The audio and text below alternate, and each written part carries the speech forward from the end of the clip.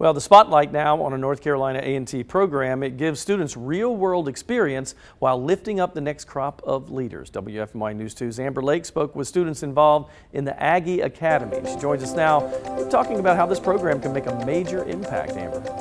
Aggie Academy is holding its first open house this evening in about an hour or so, celebrating 1 month of being open. Now, this is a way to connect one generation of Aggies to the next, and it's something creating quite the buzz.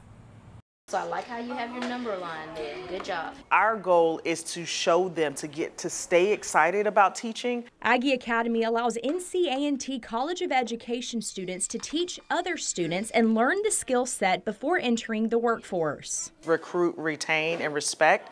So there is an opportunity to recruit, and what's happening is we have people, young college students who are coming in, but they're not sure that they want to be in education. And so what this does is gives them an opportunity to say, okay, I can do this and want to stay in the educator prep program. Aggie Academy engages students in learning opportunities in science, technology, engineering, the arts, and mathematics, or STEAM. Something Principal Janelle Harris-Hamill says will pave the way for future educators.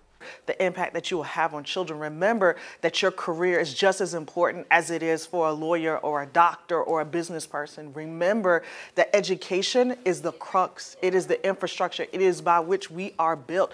What kind of country can you have without having educators? The First Lady highlighted Aggie Academy during her visit Monday. Some of the students say it's a memory they'll never forget. It makes me feel good because we were the class to go.